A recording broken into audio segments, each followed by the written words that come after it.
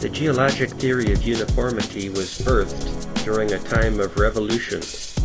For over 25 years, from the beginning of the French Revolution in 1789 to the Battle of Waterloo in 1815, Europe was in turmoil. France beheaded her king and queen. Many revolutionaries in their turn went to the scaffold too. Spain, Italy, Germany, Austria, and Russia became battlefields. The British Isles were even in danger of being invaded, and Britain's fleet fought at Trafalgar, the tyrant, Napoleon Bonaparte, who had sprung up from the Revolutionary Army. After 1815, there was a universal desire for peace and tranquility. No wonder that in the climate of reaction to the eruptions of revolution and the Napoleonic Wars, the theory of uniformity became popular and soon dominant in the natural sciences. According to this theory, the development of the surface of the globe has been going on through all the ages without any disturbances. The process of very slow change that we observe at present has been the only process of importance from the beginning. This theory, first advanced by Hutton in 1795 and Lamarck 1800, was elevated to its present position as a scientific law by Charles Lyell, a young attorney, whose interest in geology was to make him the most influential person in that field, and by Lyell's disciple and friend, Charles Darwin. Darwin built his theory of evolution on Lyell's principle of uniformity.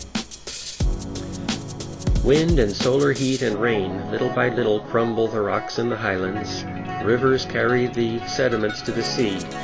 The land is lowered by this process, which continues for ages, until it turns a vast region into sedimentary rock. Then the massive earth, as if in a slow breathing process, every phase of which requires eons, again slowly rises, the bottom of the sea subsides, and the crumbling of the rock begins all over again.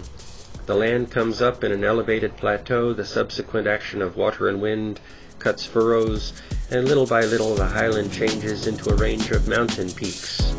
More eons, and these heights crumble too, wind and rain carrying them grain by grain into the sea.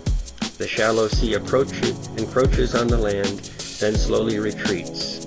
No great catastrophes intervene to change the face of the earth.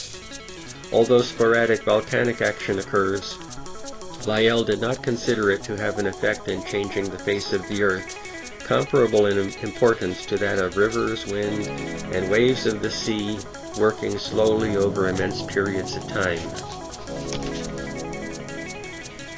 The scientific principle which insists that whatever does not occur at the present has not occurred in the past is a self-imposed limitation. Rather than a principle in science, it is a statute of faith, which is more and more being brought into question as science advances.